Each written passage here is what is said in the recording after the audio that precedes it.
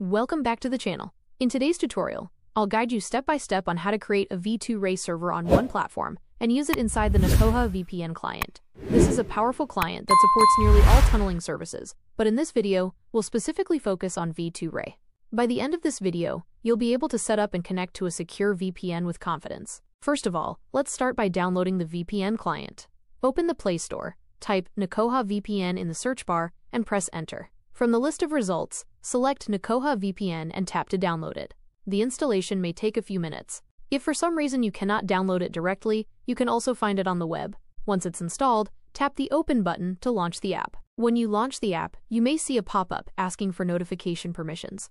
You can either allow or deny this, depending on your preference. Before we proceed further, we need to create a V2Ray server. Open any browser on your mobile or laptop, such as Chrome or Firefox. In the search bar, type SSH tunnel and press Enter. From the results, tap on the SSH tunnel website, which provides servers for V2Ray, OpenVPN, and other protocols. Once you reach the homepage, sign up by tapping Log in with Google. After logging in, you'll be ready to create your server. Now let's create a V2Ray server. From the menu, choose a region such as Asia, Europe, America, or Africa. For this tutorial, I'll choose Asia. Within the region, you'll see different server locations like UAE, Singapore, or Turkey. I'll select UAE as it's closer to my location, but you can choose a server based on your needs, such as speed or latency. Once you select a server, you'll be redirected to the account form page. Wait for a few seconds for security checks to complete. Then enter your desired username and password. This will generate your all-in-one server details for various V2Ray configurations. Press Submit, and within a few seconds, your server will be created.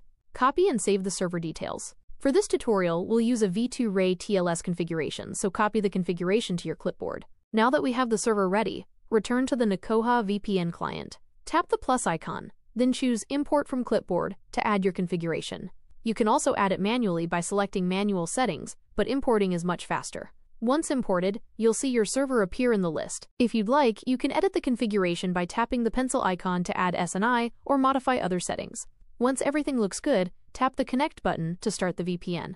You'll see the connection status update, confirming that your VPN is active. To double-check, tap the VPN status to view details such as ping and HTTP handshake. You can also visit a website like What's My IP to confirm your IP address has changed. That's it. You have successfully created a V2Ray server and connected it using the Nekoha VPN client.